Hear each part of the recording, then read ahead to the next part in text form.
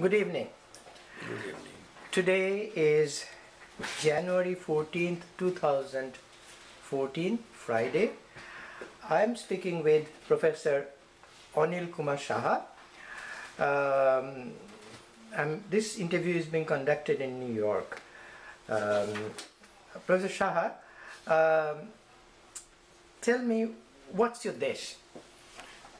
Actually, I am from present Bangladesh, but I Okay. was born in undivided India. Okay, where? And it is under Natod district now, Okay. the village Kalom. Column. So how big was the village? It was a very big village. At that time, people used to say, if you want to see a village, go to Kalom. Column. And if you want to see a land, go to Cholon. Cholon. Cholon, Bill. Bill. Okay. Yeah. Okay. So in that way, that village was very eminent. Eminent. So about how many people? Any idea now? Actually, I cannot give you that picture. But very large. But it was a very big village, Okay, and there are all types of people living there. Hindu, Muslims, both. Hindu, Muslims, both. Well, so how was your house like? Can you describe? You see, we have a house. It was not a brick house. Okay. It was a house made by tin shed. And wood on the side? Yes, it was supported by wooden pillars. And the mud in And the wall is covered by tin. tin. Corrugated tin. Corrugated tin. Okay. How many people used to live there? So we are having big family. Okay. My father having 4 brothers. Okay. And their sons and daughters all are living together Okay. in that particular house. As in house. How many generations your family lived there, you think? I think we are the 4th generation. 4th generation? Yes. Did they migrate from nearby or farther?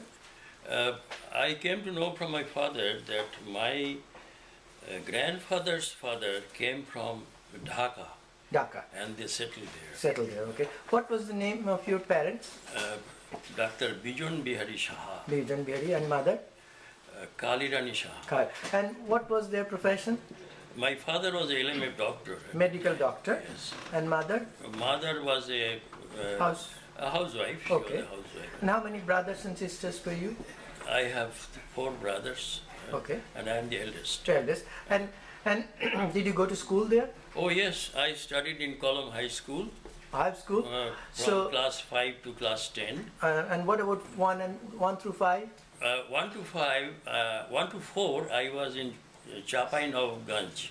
Chapai Navagan. That's Which was in the maternal uncle's house. That's in Rajshahi.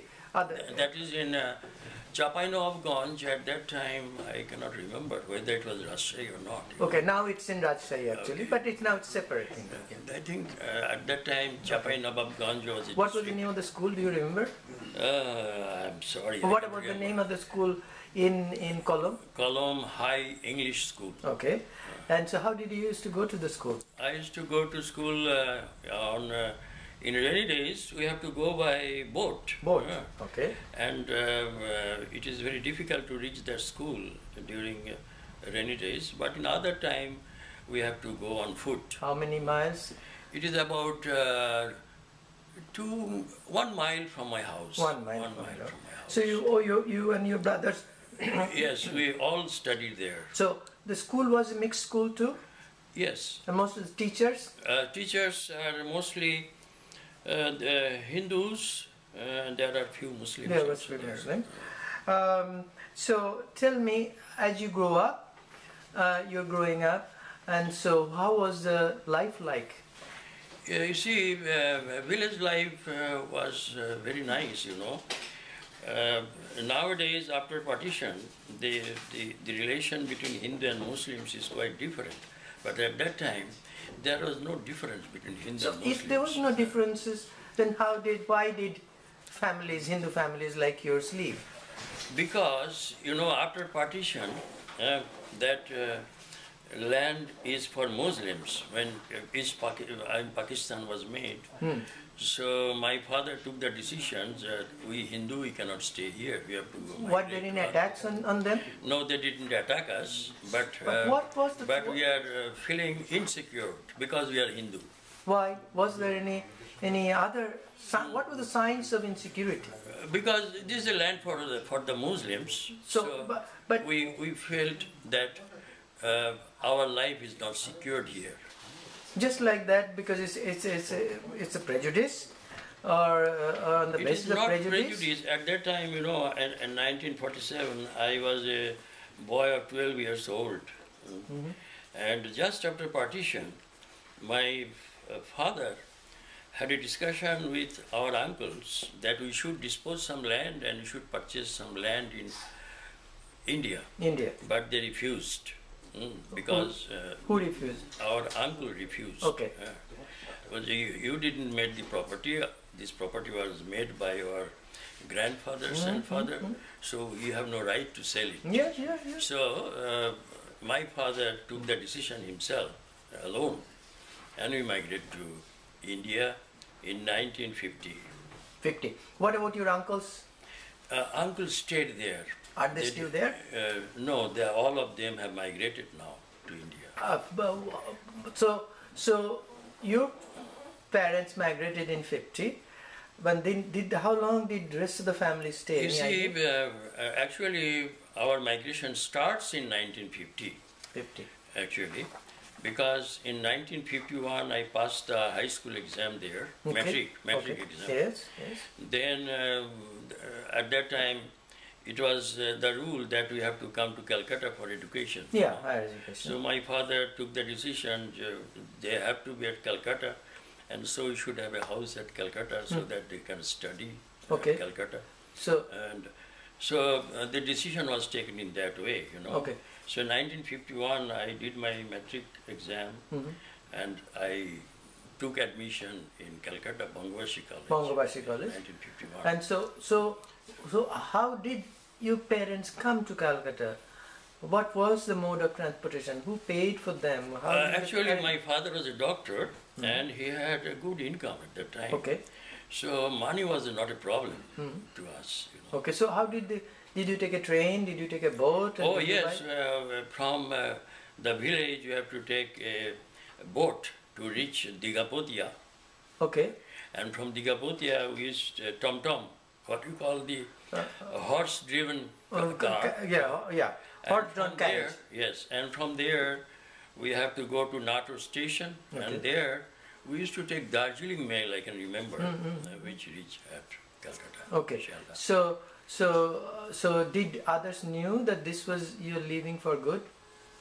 It was just a beginning, so people are not aware that we are leaving, because at that time it was kept secret, because people don't like that that somebody is migrating to India, and those who are living there, they don't welcome this type of information. You know. Those who are staying back in Kollam, whether Hindus or Muslims? They are also Hindus.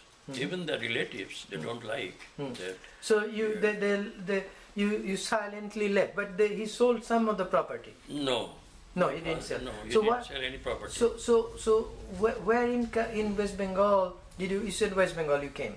Yes. So where did they come to? Actually, my father used to send money. Okay. No, but where? What part? What town? What village? Oh, that is in Netaji Nagar. Netaji Nagar. Yes. That was a refugee, basically a refugee colony. Yes. Did he purchase land? And at that time, no, it was not a purchase. Jabardakul? It is not Jabardakul. Actually, a lawyer who was a government lawyer, he constructed a house there, tin shed house. And he came to know, as he's a government lawyer, he cannot have land in a refugee area. You know? So he disposed that house to us, and we have to pay 1,700 rupees for that. Okay. And at that time, I can remember, it was very difficult for my father to collect that money, 1,700 rupees. Okay. It was just a tin house with a bamboo. But it's a legal property. It is not a legal property because at that time we are not having the registered deed. Okay. We are not having registered deed. Do you have now? Or is yes, now we have everything. Okay. So you moved in. So who came first? Was it your mother, father, or actually, you? no. My parents were there.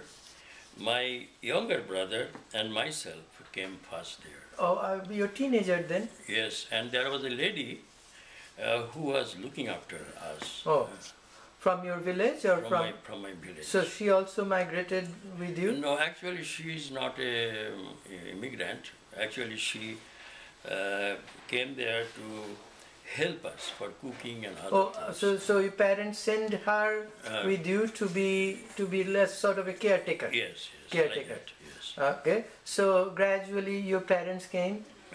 My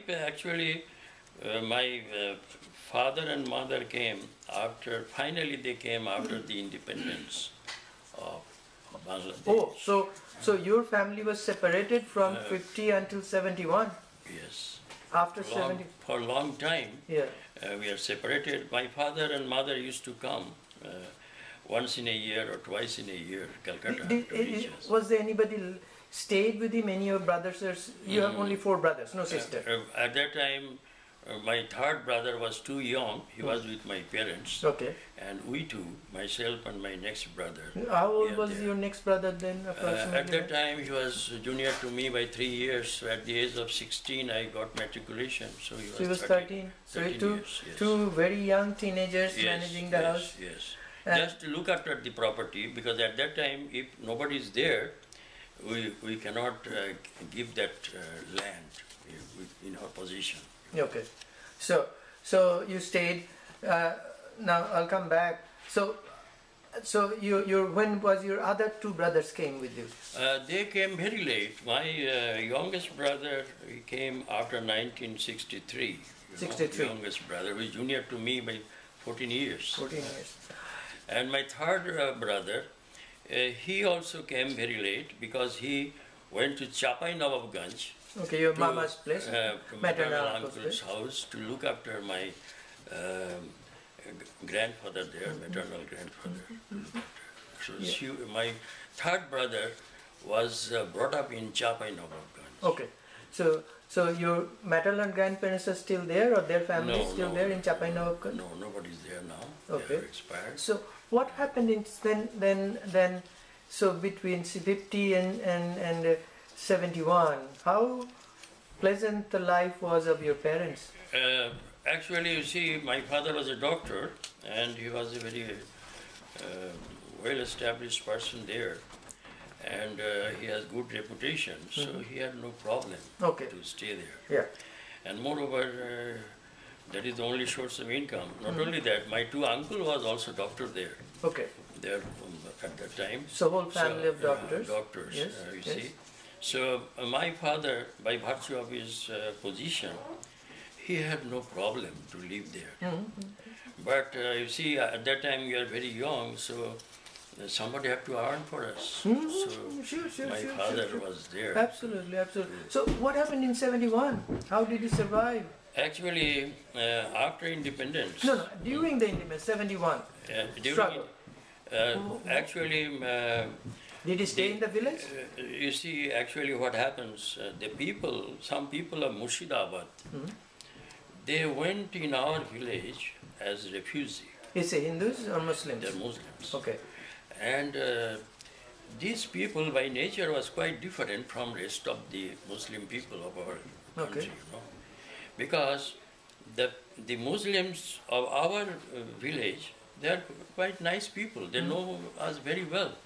So these people actually burned our house. Really? Yes. Which year? It is just after independence. So Bangladesh independence, or yes? Okay. Yes. So after or during? During the struggle. It is after independence. So Bangladesh became independent, and then they burned this thing. They burned the house. So what were your parents? My parents have to. He was for 1 year. He was living with his the patient's house, you know. in remote fields, what you call Bill is a lake. A lake. It's a big lake. Is it a Muslim or Hindu family? There are Muslims and there are Hindus also. So he lived. Both your parents lived with them for 1 year. For 1 year. So did you know what was happening to your parents at the time? Yes, I came to know from my father that every month or every alternate week, some people, when they came to know the doctor is living here, and sometimes the people is telling the owner of the house that you are giving shelter to a Muslim, Hindu, and you will be in trouble. So at that time he has to migrate to others' house. Another. But they never came to you or India? No. So they migrated from one house to another house to another house. But it was a very hard life for my father and mother. And my father earned at that time, because he has only a fountain pen with him, and he prescribed medicine. Okay. And in that way he earned his livelihood. Well, what happened to you? After independence, Bangladesh independence, your parents came back to your house? Yes, came back. And then the Murshidabad Muslims burned the house down? Actually... Or during, or before? No, when they are out, when they left the house, when Pakistan army attacked Bangladesh, at that time they left the house. Okay. And when they came back, they found that everything is burned. Okay. Yeah. So they were not there. It was torched during their absence. Yes, during their absence. Yes. So did they have to build the whole? Naturally, did they build the whole house? No. My father left the village as the house was not there. That is the reason he left. And where did he go? He came to Calcutta. He came to Netaji Nagar. Netaji stayed with you. Yes. Okay, so that was, how was he? What was his feeling at that time? You see, my father was actually, India was partitioned in 1947, and my father was very much attached with the village. He was telling that I was born here. So long I can stay, I will stay in this country. Yes. And he told me that when I find my house is burnt up, I took the decision. So did Bangladesh government give any compensation? No. Nobody gave any compensation? What happened to your, and that house, your uncles one important things I can remember, my father told me, that during Pakistan Bangladesh liberation, he was taken by a Rajakar, a Muslim killer. And when one of the patient came to know that somebody has taken Dr. Saha, he went to Rajakar. He's a Muslim? Muslim guy? Okay. Yes, Muslim. He went to Rajakar and he gave money to release my father. Oh, he released. So he released it by Muslim killer? Yes. But Rajakars were killing Hindus. Yes. So what, and did they take your mother too, or mother was not taken? No, mother was at home. Right. My father What about, what were your uncles? About my uncles, because my uncle Did they have business. different building? Did they live in no, they are living in the same that was also compound, gone? Same compound. But no, Rajakar didn't. But they also, when they came back, did they flee during 71? Yes, they left. So and they left that village and came to the main column, column Bazaar, where there is we have some land there, and they constructed house there. Oh, Column Bazaar in? It is in Column. Oh, Column Bazaar is a developed place. More developed, Column village. Column village. Yeah. So, did they have the still house there? Yes, they have they still don't house live there. House is there? But no, some of my uncle's son is still there. Zila, okay. All right. Now, so how was it feeling like when your parents came to you, leaving their house, completely gutted house? We are happy that my parents are here. Yeah, of course. We are happy. And I told my parents many times that you should come to India as early as possible. But my father, you see, he had an attachment. Naturally. So that's what I'm trying to figure out. What was the feeling like when they came and said, they're happy to see you, I'm sure. I'm having that attachment. I was in that village for 5 years only, but still I am attached with that village. Now, but what about your parents' reaction to Netaji? When they came to India, you see, we have a very big house at Calcutta in Netaji Nagar. So they are not unhappy there, but they have to leave the village or country.